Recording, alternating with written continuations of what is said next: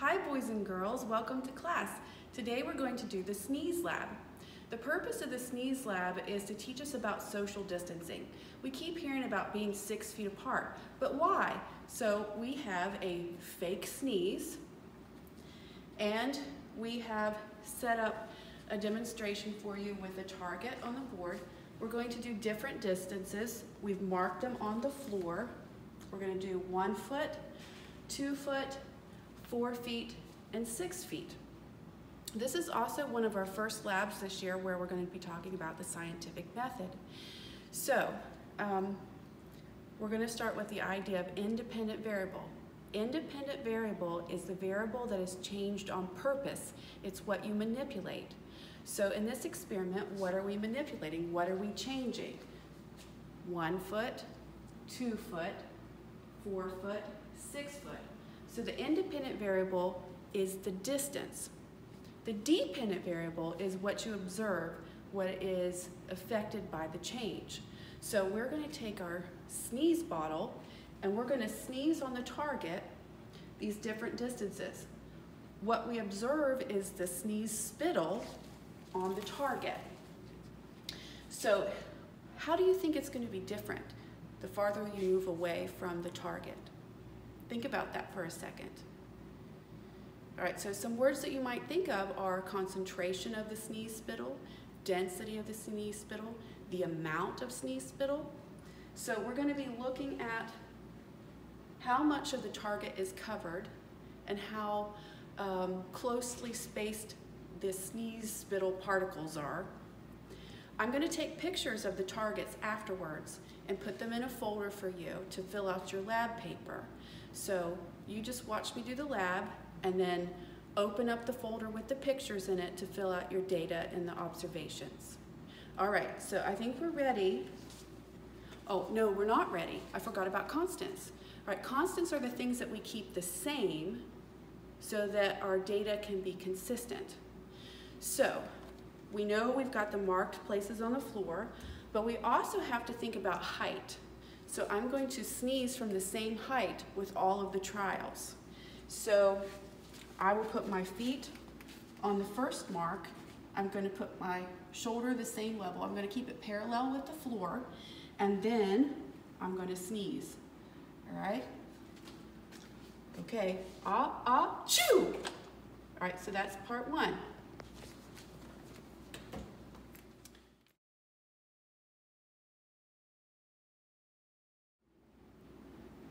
All right, here's part 2. We're at 2 feet. So the independent variable is a distance of 2 feet. The dependent variable, remember, is the spittle concentration. Constants, I've got my arm parallel to the floor.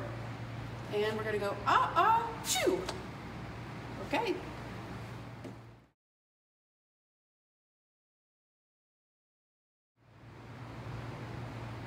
All right, here's 4 feet. Arm parallel, keeping constant.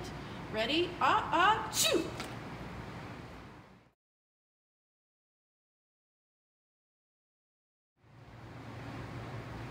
All right, boys and girls, here's 6 foot, and this is supposed to be the safe distance for us for avoiding respiratory droplets from our neighbors. All right, ready? 1, 2, oh, I'd like to chews. Never mind. Chew!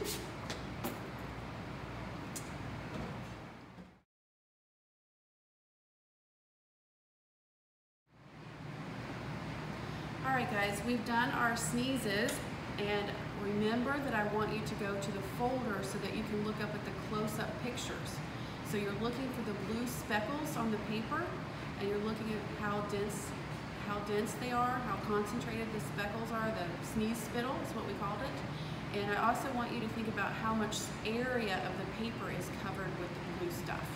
All right, now after you fill out your data chart, you need to answer, there's a couple questions. One says, how does the 1 foot picture compare to the 6 foot picture?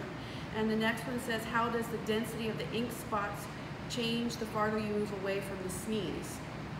All right, then, once you've answered the questions, there's a video from WVU called Masks and Spread, and it's linked on the lab paper and it's also in the file.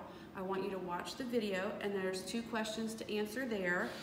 What are 3 ways you can protect yourself from contracting a virus?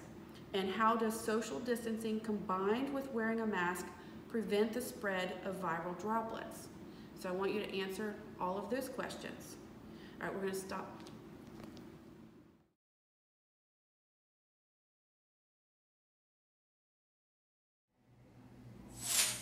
Hi, boys and girls. It's Mrs. Johnson and Mrs. Gorby with you today. Hi, Mrs. Gorby.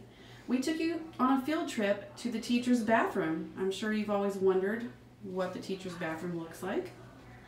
It looks like a bathroom.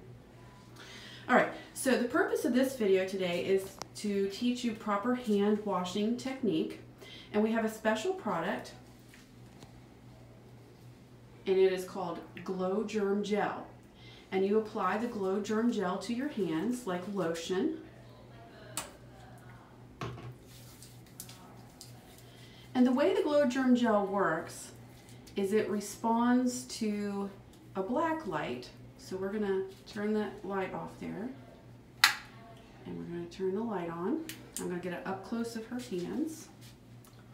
And you can see the lotion is different than the skin on her arm. You can see it glows in the camera really well there. And she has beautiful fingernails. Okay. So that's how the lotion works. Now, we're not the best at washing our hands, so this is a training aid. So Mrs. Gorby is going to wash her hands like we normally do, quickly. We're trying to get back to class, right? You know, we're in a hurry. All clean. All clean. All right, you can...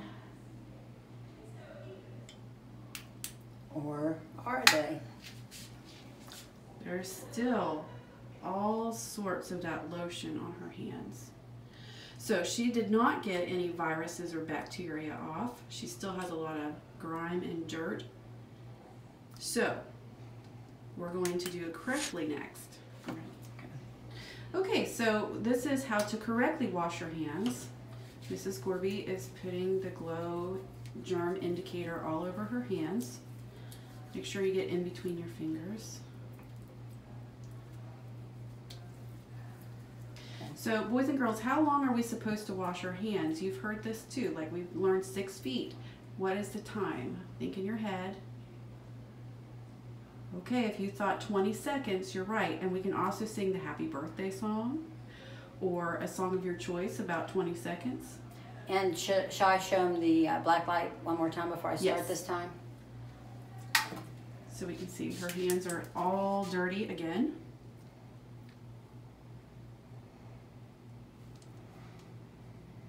And then see how our regular skin doesn't glow like that. Right. Okay. So when you wash your hands, you need to use soap and warm running water. And you need to wash your hands for at least 20 seconds. You need to do the backs of your hands, the palms of your hands, in between your fingers, your fingernails.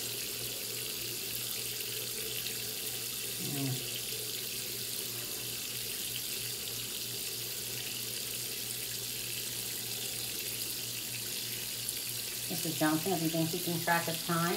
No, I'm just going to let you wash your hands as long as you think is appropriate. That's why we need to sing the happy birthday song twice, I think.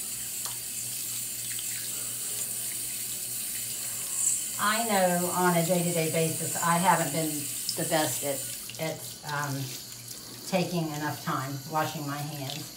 So as I move forward, I'm going to make a conscientious effort to fix that.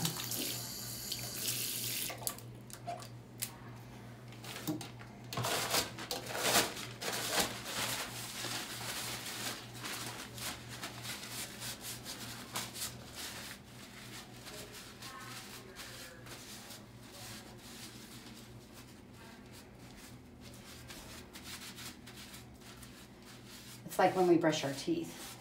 Have to sing a song to help us realize how long we should take.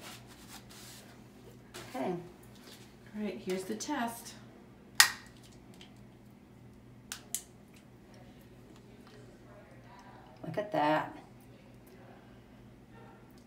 pretty good about that. Do you see any white on your hand at all? I'm gonna try to get close up. The black light makes her hands look purple. Shine it on your fingernail, the one that's got the, look how cool that is.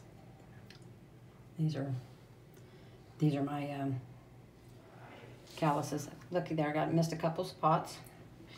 Yes, she did, right there in between her fingers. Let's check the other hand. I'll hold the light. There you go. Yep, the finger up. Oh, look at that. So, on the palm of her hand. Okay, so she thought she did a good job. yes, I did. All right, we're going to pause here and then we'll come back.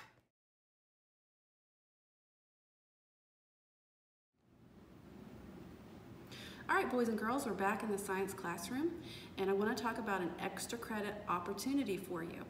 In your folder in Schoology, I put a hand wash wrap. It's really fun. I want you to listen to it. And then I want you to create your own short, less than 30-second video, because remember, we only need to wash our hands for 20 seconds. And you can be as creative as you want to be. You don't have to sing. You can sing, you can make your own rap, you can just talk us through how to wash your hands. You can use props, you can use your friends, you can use your family. The purpose is extra credit for you, and for me, it is to learn your names and your faces. All right, have a good time doing it. See you later.